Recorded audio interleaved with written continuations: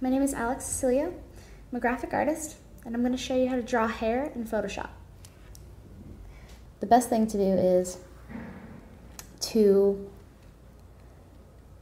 figure out where your person that you're drawing is, where their hair is going. And if, for example, my girl's motion is kind of like her hair would be going this way.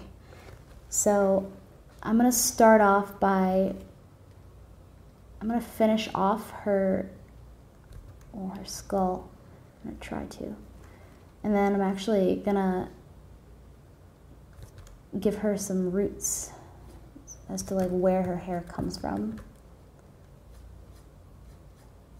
To successfully draw hair, you need to have the root of where the hair comes from.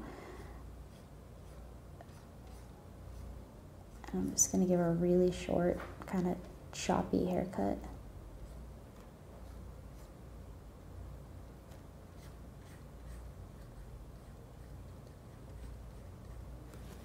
And if it helps, I do recommend looking up some hairstyles online, because I have a preferred hairstyle that I like to give a lot of my illustrations. I really like any hairstyle that has kind of short, choppy sideways bangs, and I tend to do that a lot with my characters. But I do like to try and also experiment with other potential hairstyles. So once you've got the basic layout of your hair, you're going to want to start doing lines from the roots, like so, because that's going to help define the direction of your hair.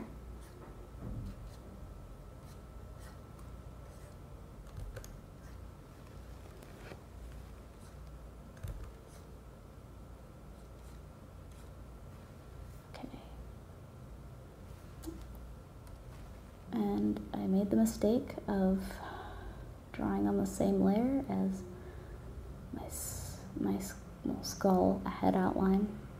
That's okay, we can fix that. It is kind of annoying, but it happens. Sometimes it can actually benefit, because then you'll realize, oh, maybe I didn't draw that part right.